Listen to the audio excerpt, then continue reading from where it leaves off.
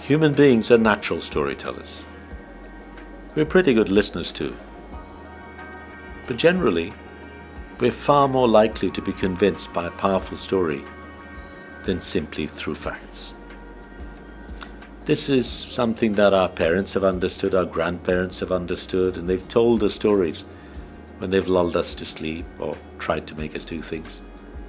The prophets, great as they were, used storytelling to try and get their messages across, messages which we've remembered thousands of years later, that people are sometimes prepared to give their lives for.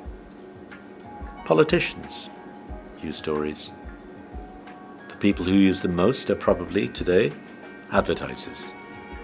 They create stories, so many different stories, that try and influence our lifestyle, tell us how to behave, become consumers. Therefore, it's very, very important for us to understand what storytelling is about, and that is precisely what we'll do in this workshop. As photographers, we're perfectly placed because we have the most powerful medium that storytelling involves.